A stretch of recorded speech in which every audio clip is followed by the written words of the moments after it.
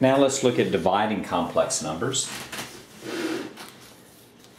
Let's look at an example. If you have 5 divided by 7i, remember the rule that you can't have a square root in the denominator. We have a similar rule that says we don't want to have an I in the denominator. If there's an easy problem like this where it's just 5 over 7i, then you just need to get the I out. You can just multiply the denominator by I and the numerator by I. 5 times I is 5i.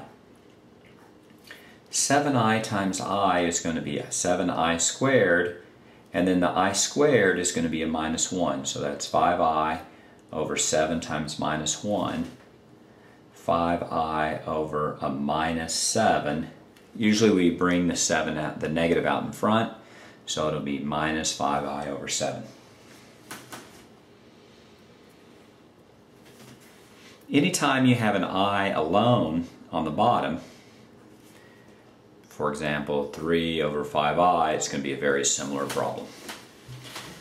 Multiply by I,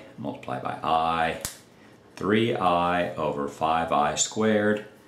Again, the I squared is minus 1, so that's 3i over 5 times minus 1. 5 times minus 1 is a negative 5, so that's minus 3i over 5, or sometimes it's written minus 3/5 I.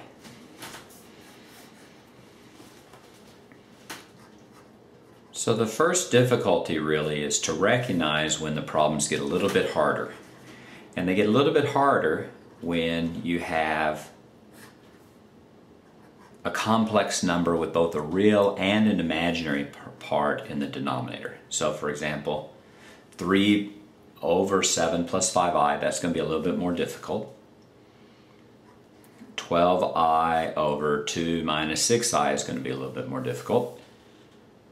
6 plus 2i over 4 minus 3i.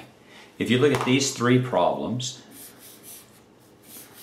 in each case, if you look at the denominator has a complex number, the denominator which has both a real part and an imaginary part. And those can be a little tricky to solve, but not that hard. But before we actually solve a problem like that, we need to study the complex conjugate. Now the complex conjugate is very similar to the radical conjugate. And rather than explaining what it is, the easier is just to show you. So let's do that. Let's say you have 3 plus 6i. If you have the term 3 plus 6i, the conjugate's going to be 3 minus 6i. If you had 7 minus 2i, it's going to be 7 plus 2i. If it's minus 5 plus i, it's going to be minus 5 minus i. If it's minus 6 plus 16i, it's minus 6 minus 16i. And if it's minus 5 minus 2i, it's going to be a minus 5 plus 2i. Let's do one more. 10 plus 3i is going to be 10 minus 3i. So if you notice, whenever you have a term, let's look at this one, that's a minus 5 plus 1i. You're going to get the conjugate, you're going to use exactly the same term, but you're going to change the sign that's in front of the I. Let's look at this first one here. Here you have 3 plus 6i. The conjugate's also going to be 3 plus 6i, but rather than 3 plus 6i, the sign that's in front of the I is going to change. In this case, it was a positive, it changes to a negative. In this case, it's a negative, it changed to a positive, and the other term remains the same.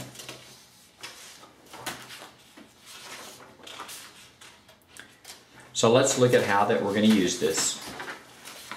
Let's say we had this problem here. Simplify 5 divided by 3 minus 2i. So what we're going to do here is we're going to multiply this, and we're going to multiply the denominator by its complex conjugate. So we're going to multiply the denominator by 3 plus 2i. I'm going to put these in parentheses to help me a little. Now if we multiply the denominator by 3 plus 2i, then we're going to have to multiply the numerator by 3 plus 2i as well.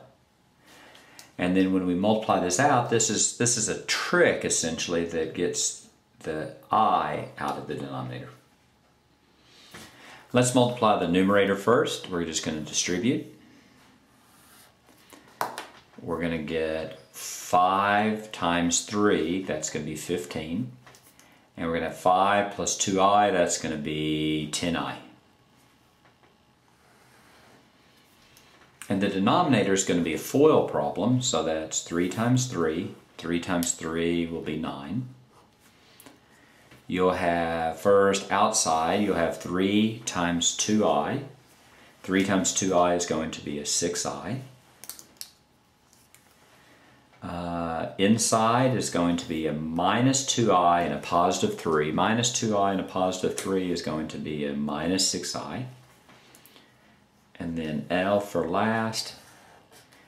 Negative 2i plus a 2i, that's going to be a minus 4i squared.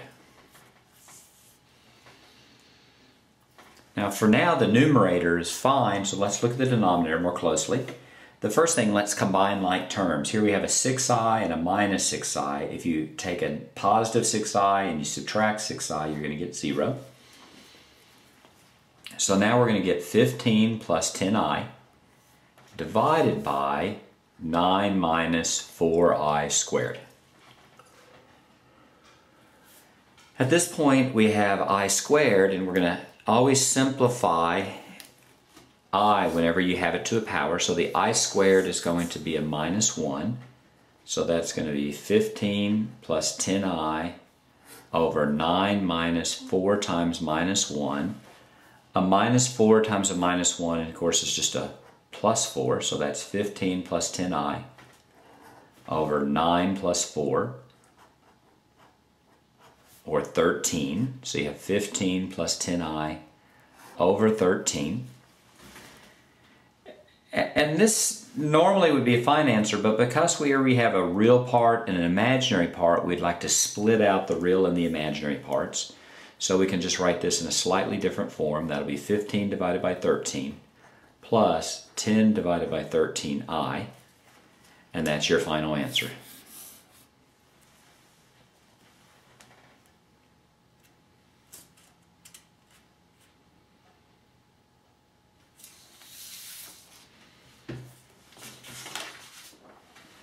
Let's just look at another example.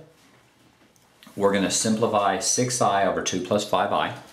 The very first thing we need to do is we need to find the complex conjugate of 2 plus 5i. The complex conjugate of 2 plus 5i is going to be a 2 minus 5i.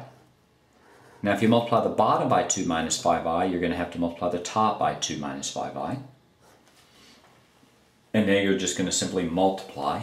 Let's distribute the 6i across. So that's 6i times 2, that's going to be 12i.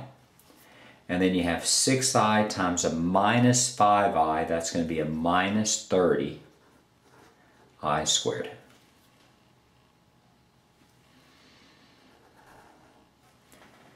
Now what I often do is I